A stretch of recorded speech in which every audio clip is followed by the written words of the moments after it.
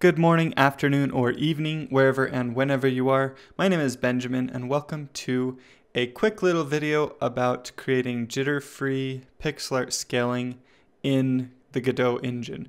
Let me show you exactly what kind of an effect we're going to get.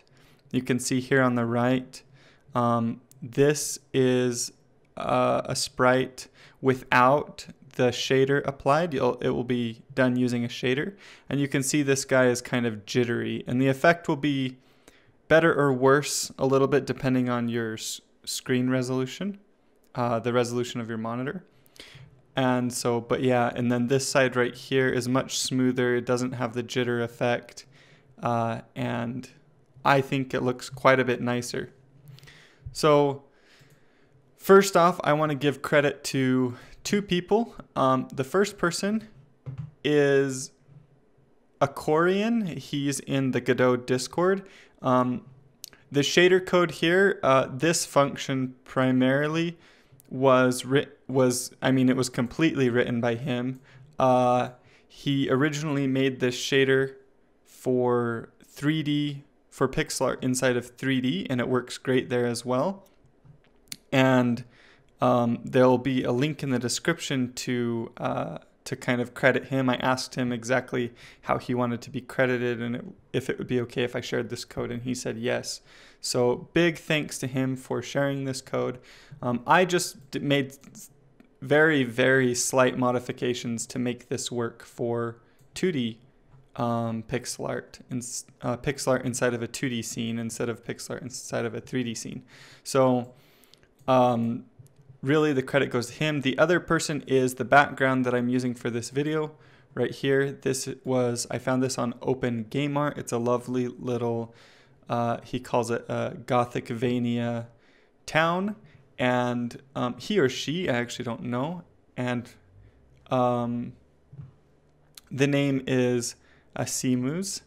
And I should mention as well that I'm not sure whether or not a Korean is what their gender is either, but I guess I shouldn't assume that. But big thanks to both of them for helping with this video. I mean, I'm basically just sharing the work that they've done because I found it useful and I thought other people would find it useful as well. So make sure and check out the links in the description to see more of their work and to support them as well. So let's talk about how this works. What you're going to need to do is you'll need to have your sprite, and there's going to be, so I've got two sprites here in the scene. I've got the town left and the town right, as you can see here.